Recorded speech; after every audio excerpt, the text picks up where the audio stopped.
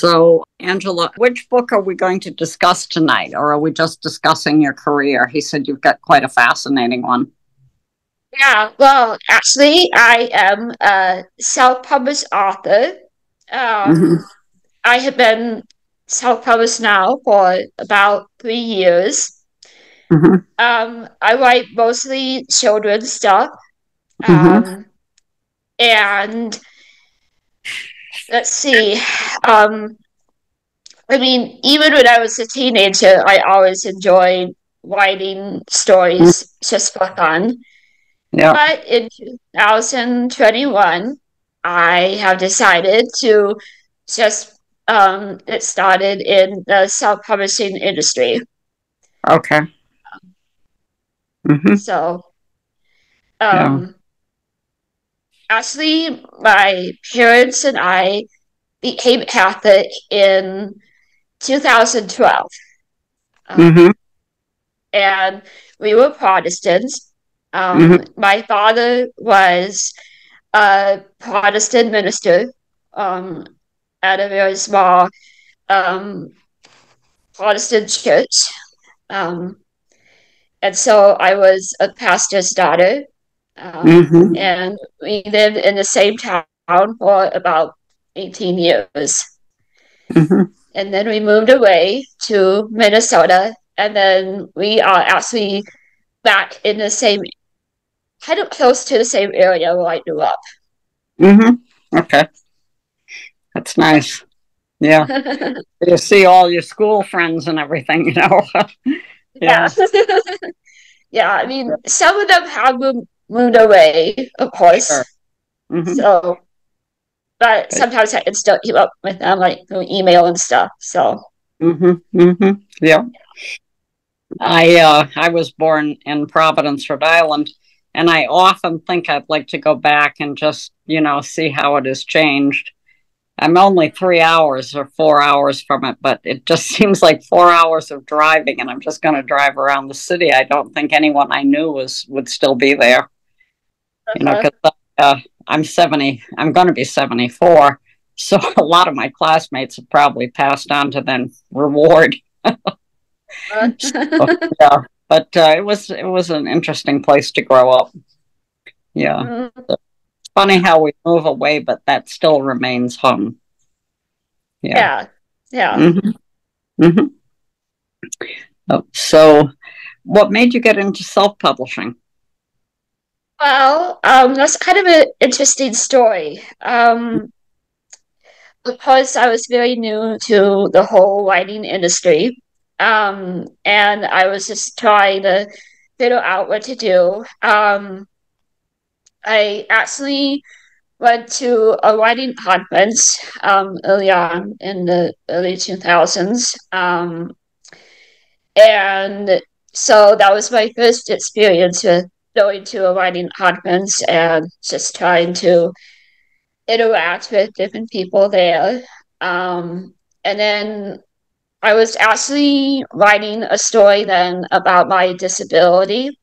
I have um, mild cerebral palsy, and it affects my speech and the my left side. And so I was actually writing a story that was for my little niece. And I was explaining to her what it was like about having the disability.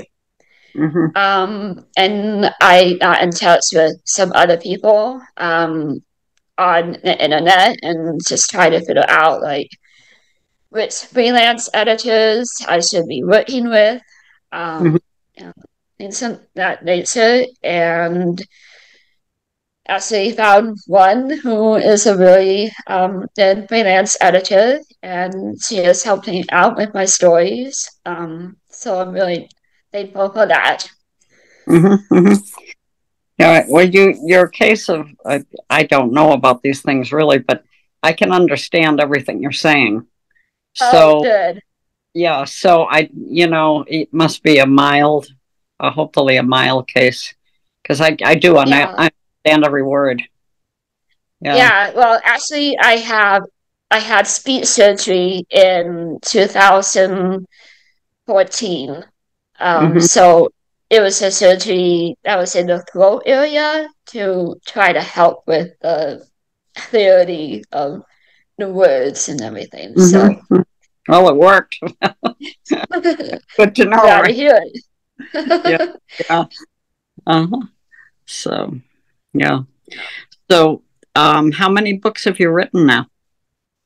Well, actually, I have some chapter books as well as, well, lately I've been just writing short stories. Mm-hmm. Um, some of them are more for older teenagers, like 16 to 18 years old. Yeah. So, Mm-hmm. Yeah. I write memoir. Um, fun. yeah. So that's how I got into writing. Hmm. But yeah, so it's an interesting industry, you know. It is. Yeah. Hmm. Hmm. Hmm. Yeah. Yeah. But yeah, so which writing conference was it that you went to first? I mean, that was before I found out about a Catholic writing conference. Mm-hmm. It was a Protestant writing conference, but yeah, it was still very helpful. Yes. And so, I mean, yeah, but I was still very new to the Catholic world and everything. Mm-hmm. Um, but yeah, I mean, we actually joined the Catholic Church um, during the Easter Vigil in 2012. So my parents and I, yeah, became Catholic at the Easter Mass. Mm-hmm. Um, and we had our sponsors there. And so, yeah, it was Mm-hmm. a really interesting experience. And it was good. Yeah, a good Mm-hmm. experience for us. And actually, it was my dad who decided to become Catholic early on, but it took my mom and I a while to get used to Mm-hmm. it. So, Yeah. Mm-hmm. Mm-hmm. Yeah, I'm a convert also. I converted. I think I was 38 years old, so it was a long time ago. Yeah, yeah, it's uh it's a good religion, I'll tell you. It's it it's is. all encompassing, you know. Mm-hmm. So I really Yeah. enjoy Catholic. Hmm. Mm-hmm. Yeah. Hmm. So, do you write every day or? Um, Not really. No, I mean, I write when I'm inspired about certain things, but sometimes I take a break and um I mean, actually, I am studying a second language right now. So Oh, I'm just practicing writing in another language for fun. yeah, for fun. God bless you. You know, I tried to study other languages and it didn't end well. So I cannot imagine trying to write something in one of those languages for fun. Uh, that's great. But I bet Yeah. that's a good way to learn it too, though. You know, Yeah, so. it is. I actually started learning French last year. And so that's the second language that I am working on right now. Hmm. Hmm. So I'm trying to speak it, but it's a little Yeah. difficult at times. Hmm. Uh, Hmm. Yeah. Yeah. It's understandable. But mhm. yeah, I think it's so much easier if you go to the land where they all speak that language and you don't know it, Mhm. then you're going to have to Yeah, pick it. So, yes, yeah, definitely. yeah, Hmm. yeah. Yeah. Hmm. So, yeah, I've studied Latin, Hebrew, French, and Spanish, and boy, I'll tell you, I'm not fluent in any of them. It's Yeah, like, I mean, I would love to be fluent in one of them, yeah, yeah, but I really. mean, yeah. So, I think if you learn when you're very young, it probably helps. But I was already in, mhm. so. Yeah. Mhm. So tell me about one of your stories. Well, I wrote a children's picture book that's about Saint Therese the Little Flower. Actually, she was the first Catholic saint that really um, encouraged me early on in my journey. Mm-hmm. Um, and I was just blown away by her story. And there's actually a video that we have that relates to her life. And it is a very good movie, very Mm-hmm. well done. It was Mm-hmm. made in the early 2000s, but I felt like it's very accurate. And Mm-hmm. uh, Yeah. so, yeah, it was just really good. Mhm. And actually, she's one of my patron saints. Okay. So, yeah. Mm-hmm. So, so you wrote about her. Yeah. Yeah, I wrote about her. And actually, I was 24 years old when my parents and I became Catholic. So, when I found out that she died at the age of 24 years old, I thought that was interesting. Yeah. Um, at least at the age Yeah. category there. Mm-hmm. But yeah. Yeah. I agree. That's young. Mhm. Yeah, that's really young to die. But It is, yeah. yeah. But she left behind a very interesting, story for other people to read, Mm-hmm. and I actually illustrated some pictures Mm-hmm. that relate to the story as well. That's So nice. yeah. Mm-hmm. Yeah. So Yeah. good. Mm-hmm. And what did you write after that? Well, I've been writing mainly about um, the medieval time period, like castles and knights, lords Mm-hmm. and ladies. I've Mm-hmm. always been fascinated with that time period. Yeah. So it's fictional, but it still would have different characters that are made up. Mm-hmm. Mm-hmm. So uh, yeah, one of the new books that I have written about for children is actually about a knight, Mm-hmm. and he wants to get married, and so he eventually does. He finds a young lady, and they eventually get married. So, Mm-hmm. um, yeah, that's one of the recent stories that I've written. So, Mm-hmm. yeah. Good imagination. Thank you. Yeah, I think you have to have imagination when you write stories like that. All I have to do is remember, because it's like, okay, I remember that, and then I can write it down. But to imagine something, that's really a wonderful gift, Yeah, you know. sometimes though the imagination can become too vivid, Oh, too real at times. yeah, yeah, I understand.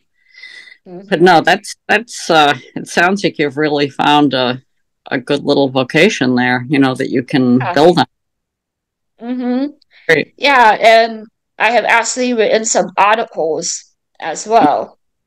Mm-hmm. Um, and so that is fun. And I have written actually some articles about how I became Catholic. Um, Mm-hmm. just sharing my experience there. Mm-hmm. Mm-hmm. So it was interesting writing about my journey like that, especially not early on, but it was kind of after that. Yeah. when you've actually been on the journey for a while, so that you can recount it. Sure. Yes. Yeah, that Yes. it does make sense. Yeah. So, mhm. Yeah. Uh, it's it's interesting how many converts there are. There are, yeah. And how they are still coming. Yeah. Yeah. Well, I was never unhappy with my decision. I've always been happy as a Catholic, but it's encouraging when you see how many people come to the faith. They find it somehow. Who knows how? They find it, Yeah. and they fall in love with it. Yeah. Mm-hmm. Yeah. It's really something special. It is. Yeah. Mm-hmm. Yeah. Yeah. Mm-hmm. So, you're going to write more short stories now, or are you going to move on to another longer project? Maybe not a longer project. Mm-hmm. I don't know. But anyway, yeah. Um, I might be working on some more future short stories. Mm-hmm. Um, I've been mainly getting into the mystery area, Mm-hmm. just trying to write mysteries and things of that nature. So Yeah. yeah. Mm-hmm. Um, so yeah, I mean, I do take breaks from writing, um, but sometimes I would go back to the computer and write Mm-hmm. more, and Mm-hmm. so Yeah. um, yeah, I've been mainly using Amazon right now Mm-hmm. um, on their platform. Mm-hmm. So yeah, um, Good. and actually there is another Angela Lano that has a couple of things on there, but that's not me. um, so Mm-hmm. So you use your middle name too. That way they know who they're getting. no, but I just want to let people know about it. So that Yeah. they won't be confused. Yeah. That's true. Yeah. So, wow. How weird is that you'd have two people with the same name I writing? know. Yeah, that's just so interesting. Yeah, it is. It is. Mm-hmm. So it's uh it's a good way to express yourself, and it's I find that I'll write something and then I have to go back and edit it about 30 times. but but in the end I'm happy with the product, so Yeah. mhm. Yeah. I mean, I still have to go back and make changes and Sure. Yeah. Yeah. make sure that's good and stuff. And sometimes I would have like three or four different versions of a Mm-hmm. story. So Mm-hmm. Yeah. yeah. Mm-hmm. Yeah. Yeah. That would be interesting. Hmm. And it was like it was three or four stories until the end, and then they all ended differently. Oh, Yeah. yeah, that Yeah, would be. sometimes I have to try to figure out like which version do I like the best Mm-hmm. when it comes to the self-publishing part. So Mm-hmm. Yeah, so that's good. But it mhm. seems like you've got your act together. Yeah. It's yeah. I I still struggle a little bit with getting stuff out, but of Hmm. course I have a full-time job, so that does take the time. You know? So Yeah. Hmm. yeah. So So it's really, you're very, very fortunate that you have that much imagination and yet you have the skills to use different ways of getting things out there, like Amazon. That's great. Yeah, well, actually, yeah, I actually had someone help me out with that early Mm-hmm. on. Mm-hmm. And then I eventually learned how to use it after Mm-hmm. that in terms of Mm-hmm. like putting things up and Mm-hmm. stuff. But Yeah. yeah. Hmm. Yeah. Well, as long as you learned it, that's great. So. Yeah. Mm-hmm. I mean, I still am trying to figure things out, like how to use it and stuff. But um, when it comes to like, should I add this part in the story or should I, put another part in the story? But Yeah. that's where sometimes it can be really helpful to have a freelance editor, Mm-hmm. um, like make it look more professional that way. Yeah. Yeah, that's true. Yeah, somebody who's a good editor can really work wonders. Mm-hmm. Yeah, Mm-hmm. it's true. Mm-hmm. Yeah. Well, gee, I'm really happy to hear how well your career is coming. That's wonderful. You Thank know, you. a lot of people just struggle and they try to write and never really do much. Mm-hmm. So.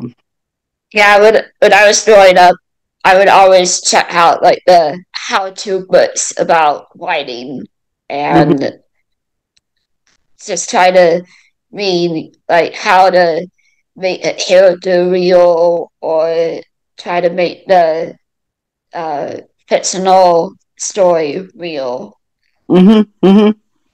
things like that. Yeah. And so sometimes they would have examples from movies or things like that. So, Give yeah. you an idea how to do it. Yeah. Mm-hmm. Yep. Mm-hmm. Mm-hmm. That's Yeah. great. Mm-hmm. Yeah. Thank you. Mhm. Mm-hmm. So, what else would you like to tell us? I can't think of anything else. Oh, Um, but let's see. well, you must Of have a web. course, I You what? have a you have a website. I don't have a website, but people can find me on Facebook. Okay. Um, and um, so yeah, I mean, I used to have a website, but I'm not like really using it anymore. Mm-hmm. Um, Probably as it's a little expensive for me. Okay. Um, but yeah, I'm on Facebook. Try to think of um, yeah, just Mm-hmm. I was on Instagram, but I felt like I was being hacked into Oh. on my Instagram account, so I Mm-hmm. got out of the account that I was using. Mm-hmm. Um, I mean, I still have some other Instagram stuff, but I'm not really using it right now. But Yeah. I'm just mainly using Facebook. Mm-hmm. So, Good. yep. Mm-hmm. Well, that work. If it works, that's great. You Yeah, know. yeah. Mm-hmm. Mhm. Mm-hmm. I also like to knit and crochet. Oh, I love to crochet. Doily. I love doilies. Well, fun. Yeah. Yeah. Yeah, I had a shop on Etsy, and Mm-hmm. so I used to like sell homemade items to Mm-hmm. people Mm-hmm. on Etsy. Um, but yeah, I actually made a little doll blanket last year, Mm-hmm. so that was fun. Yeah. Yeah. Yeah. Mm, Mhm. yeah. Yeah. I never learned how to knit. My mother tried to teach me, but I'm not coordinated with both hands. So when Oh, you just hold the thread with your left hand and you do all the work with your right hand. So that makes but yeah, so Yeah. hmm yeah, I also like crazy quilts. I don't know if you know what those are. No, The I crazy, don't. yeah, look them up. They're wonderful. It's called Crazy Quilt, and they are from. It's a pattern that came from the Victorian era, and they are Okay. stunningly beautiful. So, Yeah.